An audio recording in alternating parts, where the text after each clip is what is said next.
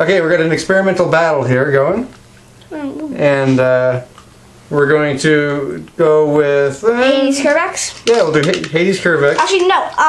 Where's is my other new Beyblade? This one here? Yes. Earth Virgo. And it's going to be versus, Beywheelz. Slash Warrior Destroyer. And Slash Warrior Destroyer is going to lose this really fast because it really doesn't spin. It is not a Beyblade. We just wanted to try both of them just to see what it would look like because we thought it would be funny. I didn't. I knew it would be. Okay, well I did. I've got more of a sense of humor though. 3, 2, 1, let it. Whoa! And okay, that was one. We're actually going to go 5. It's going to take like about a minute.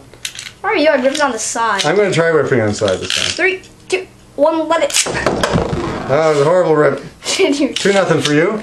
One more battle here, and I'm going to rip it on the side again. 3, 2, 1, let it. Yeah, I still won! Oh, it was close. I ripped it on the side. My thumb hit the Beyblade while I was spinning, and I still won. Yeah, but I'm slow and dim-witted. I should get some bonus points too.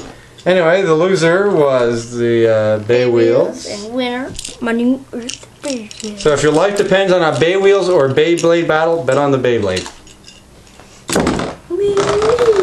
And if your life actually does depend on a Beywheelz or Beyblade battle, it's kind of sad. That's really sad.